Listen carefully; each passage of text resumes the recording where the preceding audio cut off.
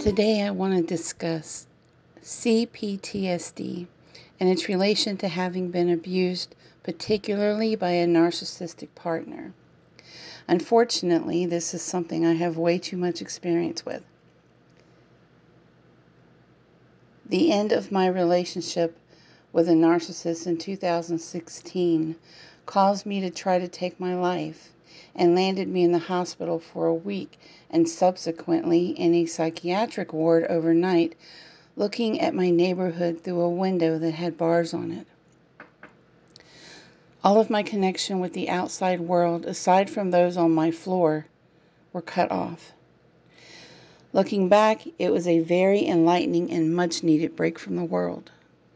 I am not condoning suicide. Let me be very clear about that. But what happened to me forced me to shut off the noise and truly reflect on what had happened, not just over the past couple of years, but my entire life. I had been living with C-PTSD all my life and didn't know it. My whole life had been about flight or fight as a result of being raised by a narcissistic mother and having several abusive partners. The last one from 2014 to 2016 is what finally woke me up and made me realize what I had done to myself. I do know that I am not responsible for the abusive behaviors of my past partners or my mother. What I do take responsibility for are my choices to ignore red flags, all in the hopes of finding love, the hopes of being accepted just for myself. Because of C-PTSD, I spent my entire life trying to conform into something that the world thought I should be. What I'm going to discuss will only skim the surface. Likely, if you have suffered similar trauma in your life, you will recognize the behaviors described in this video. Feel free to share your own stories in the comment section if you like. A narcissistic individual can't show or feel genuine love. Everything that they say to you, everything that they give you, everything that they do to you is motivated by their own wants and needs. I'm going to repeat that. A narcissistic individual cannot show or feel genuine love. They can only mimic it. Everything that they say to you, everything that they give you, everything that they do to you is motivated by their own wants and needs. Take that in for a moment. It's pretty scary, isn't it? There is no real concern for your welfare beyond how it benefits them. There is no empathy or feelings of genuine affection. Even the sex is purely motivated by their own needs. Speaking of sex, a narcissist does not care what gender you are, and they are not faithful. Survivors of abuse develop C-PTSD and can become socially withdrawn and self-isolated. Their trust is broken. Their ability to trust even their own judgment is broken. Having been abused by a narcissist changes your brain. You might be surprised to hear this. One of the things I learned as a child care provider is how trauma literally changes the brain development in a child. It quite literally reroutes the signals and changes who they're going to grow up to be. It's why, if I have a difficult child, I ask the question, not what is wrong with this child? Instead, what has happened or is happening in this child's life? The same thing happens to adults going through abuse. It literally changes your brain. You, in all likelihood, go on high alert. Anything associated with the memories of the abuse can trigger an anxiety attack. Your brain develops the fight or flight mode, constantly waiting for something to go wrong, the other shoe to drop. You question everything and everyone, including yourself. Often a survivor is left with very strong feelings of anger, betrayal, shame, and sadness once they've realized that they've been the victim of a narcissist. Some may blame themselves. How did I not see it?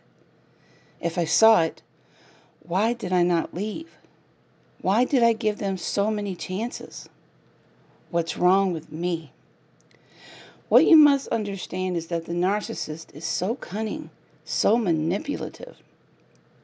Remember, they've been playing this game their entire lives. So even if you did know something was wrong, they had you so mixed up that you probably believed that somehow all of the confusion, all of the mixed signals were because of some flaw in yourself. Nothing could be farther from the truth. The narcissist is a master of manipulation with one goal in mind and one only: to feed their own needs and wants. Who they hurt in the process is of no consequence to them. The reality of it is that the narcissist, for as cruel as they are, it all stems from a serious lack of their own self-esteem.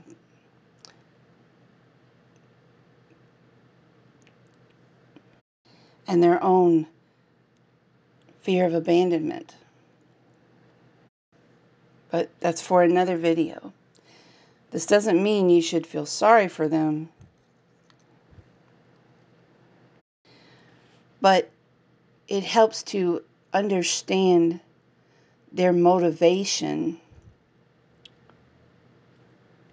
and why they only care about themselves. Sometimes the one being abused, after realizing what's happened, might want to attempt to change their abuser or rescue them, but it can't be done. At most, a narcissist can become self-aware, as is the case with Sam Vankin. And I will link his YouTube channel below. Now, before you check him out, realize that he is not offering his advice and information in order to help you. He enjoys the attention and monetary gain from the popularity of his channel. It's very hard for me to watch him without becoming angry. If you do watch him, keep in mind that he is a diagnosed narcissist twice. He believes only his view is the correct view and everyone else is wrong. In fact, I actually believe that he has become angry that the world is suddenly learning about narcissism, and he wants you to believe that the things that you're hearing on the internet are incorrect and that only he is right. But you will get some first-hand information from his channel. Just be careful that you watch, if you watch, with a discerning heart in mind, and don't let him get in your head. Recovering from narcissistic abuse takes time. How much time? Well, it's been 6 years for me, and while I have come a long way, I'm still recovering. And to be honest, I don't expect to ever be fully and completely rid of the effects the trauma of it all had on me. Just to get to where I am today has been and continues to take a lot of hard work. Work on myself, work on my life. But it's worth it. It's so very worth it to regain your sense of self and to get your life back and to learn how to truly love and take care of yourself. I am still learning how to have healthy connections with others, and I am still trying to learn how to trust, not just men, but people in general. I suppose it's partly why I continue to work from home. It's difficult, it's lonely, but no one can hurt me either. My own narcissistic abuse, the trauma of it all, has definitely affected the way I see the world. But it's my goal, my mission, to try and help others avoid the quicksand that I fell into, and if they are in it, to try and throw them a rope to pull them out. But whenever I do start to get down or feel like I'm still struggling because of it all, I look back at where I was 6 years ago and how I was feeling then, and realize just how much I've grown and how far I've come. And that gives me the courage and the strength to keep taking those baby steps forward and to keep going. So what do you do now? How do you heal? You set boundaries and you state them clearly, and you do not waver from them. You acknowledge and accept that the abuse happened. You prepare yourself to have very complex emotions. You reclaim your identity. Practice self-compassion. Be very good to yourself. Understand that your feelings may linger. Above all, take care of yourself. This area alone is such a huge subject that I'm going to cover it in more than one video, because this is an area I feel very passionate about, warning others and helping others to recover from narcissistic abuse from a partner. I thank you for watching, and look out for the next video in this series where I will talk about dating again after narcissistic abuse. Will you date again? How do you know if you're ready, if ever? I'll see you next time. God bless.